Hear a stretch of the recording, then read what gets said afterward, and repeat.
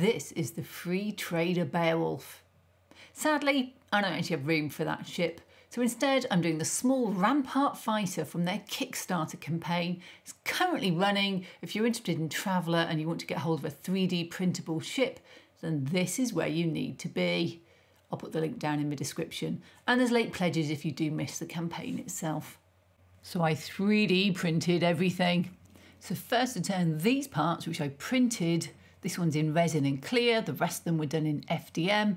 I need to put them together. They literally just clip together and I'm done.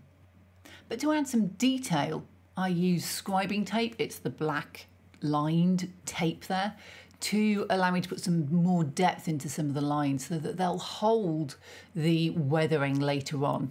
I find with FDM prints, they don't put very deep lines in, they tend to smooth them out a bit, and this can square them off. You have to go quite gently, and this is a scribing chisel by Despy. Now I know I said I clipped them together, but I glued them and filled these gaps. They just show a little bit too much on the finished fighter for what I wanted in this diorama. Finally, I smoothed and sanded them a lot.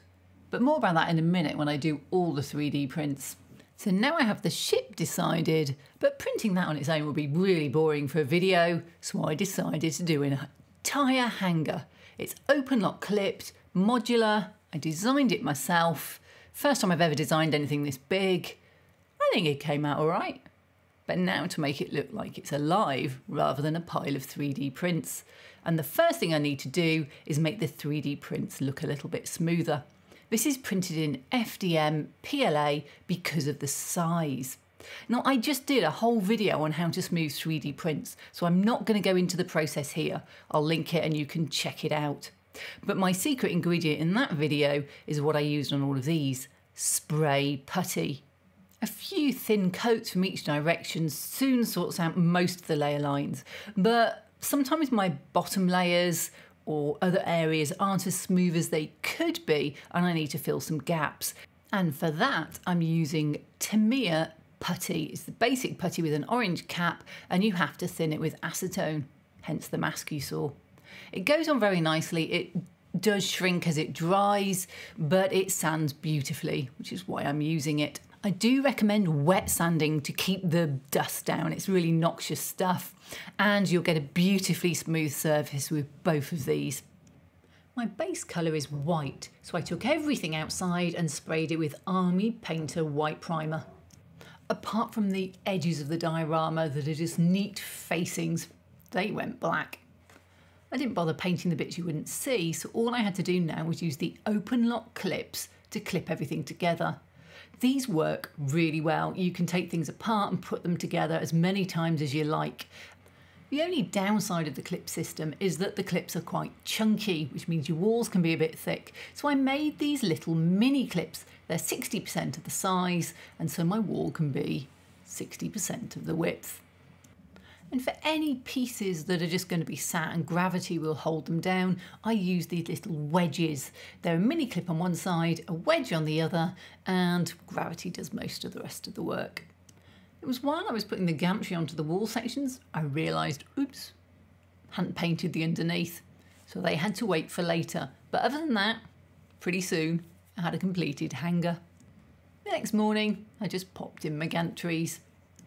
One of the trickiest bits was putting these railings on, but just push fit. But by this point I've spray puttied and painted them so they're just a little bit big, and there's no real lining up, you just push them in till they look good by eye. But they're a bit hard to see in white, aren't they? So let's take those white pieces off again and make them look a bit snazzier. I'm hand painting Vallejo primary colours mostly onto the pipes, the railings, and the warning markings. I do wish I had painted the black into the gaps here. I thought the wash would fill it, but actually it didn't. Big dioramas take a lot of time in painting, but soon I was on to the weathering stage. I started using a sponge to chip and then just use white paint to take out any that looked a bit excessive. It's easy to get carried away with sponge chipping. I did the details like the ladders too, representing the worn areas. This ladder's interesting. I did it before I'd printed the people, It looks way too chunky when the people are in there. And I think because the Rampart Fighter is the size it is, I scaled it off that, forgetting how small the people would be. So with the base coats on, I reassembled it again. But that was only the first step. I've got 2 more to come. And next, an oil wash. I'm using this oil paint that I put on card to leach some of the oil out to make it dry more quickly, and it's thinned with odourless white spirit thinners. Now the colour was the aptly named Starship Filth, and I didn't need anywhere near that amount of oil paint. So I just diluted it out into a thin wash and splashed it everywhere. Technical term. I used a little bit of thicker oil paint to just highlight some of those black warning areas and to put some stains on the floor, and left it over the weekend to dry. But sadly, washes don't always dry the way you want them to.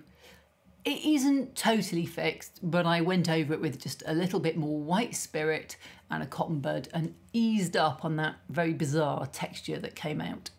The next stage was to edge highlight. I'm not really a fan of edge highlighting for figures, but in this case, everything was looking a bit bland and dead, and I needed to give it some life. So I used a brush to catch the raised surfaces and corners with a lighter colour.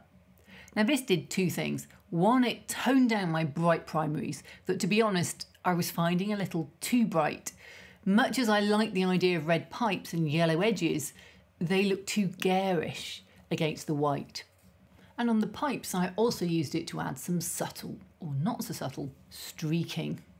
I should have done this before I put them in place because it was quite hard to reach in some areas, and I did make a bit of a mess at places. And finally, I promise, I dusted everything up with some pigments. I love the effect that pigments give. It just gives a slightly better texture, slightly more chalky, a little bit more dusty. Whether a working fighter ship would have this much dust and dirt, well, that's for you to decide. But I think this army, navy, is hard up against it and hasn't got as much time to clean as it might normally have.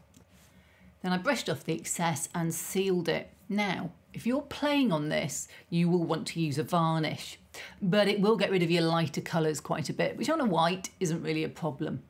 I'm just using isopropyl alcohol and water because it's going to be a diorama for me. It's not really going to be handled, and so I didn't need to spray any noxious varnishes, and it was raining outside. The very last thing I did was use some Ammo engine oil, it's a glossy varnish, to create just some patches of a different shine. Just a little bit extra detailing really, and then it was time to get onto the details. I basically spray puttied and painted them just like the previous Hangar, so I'm not really going to go into that in any detail, but this time I used the airbrush rather than a rattle can. The Rampart is intermediate blue, the sled is black, and everything else is painted in the Hangar colours. I did pick out some of the details with a Molotow chrome pen and spent a lot of time painting missiles that you hardly see for the rack. I used isopropyl alcohol to loosen up the hot glue. It's brilliant at getting rid of it. And then I used a knife to help prise it off and put some war damage onto my fighter, which was great for the weathering. I used a Tamiya dark grey enamel wash to bring out some of the details, and then left it overnight and went over it finally with an oil wash and a bit more enamel wash just to give it a little bit of variety. It was looking a bit plain, to be honest. Quick note on the sled, if you randomise the seam on the wheels when you're printing it in FDM, they're more likely to go round. I've got a little ridge where the seam is, and they're not really round anymore. And just when you think you're there, it's time to paint figures for 2 days. These are print minis. I got them from my mini factory, and they're pioneers, space station crew, and distillery workers for some reason. They look cool. They're all slightly different patterns and sculpts, but I painted them the same so they'd look cohesive. I started with Army Painter white primer and then Army Painter speed paints in orange and flesh tones. I used some of their browns for doing some darker skin tones. But in my experience, speed paints can only take you so far, so then I moved on to just normal Vallejo paints and picked out the areas I wanted to be a bit denser. I also went over the orange with a highlight because I find the speed paints a little bit too translucent looking. I like them to look a little bit more solid. Bit of hair, few finishing touches, I was done.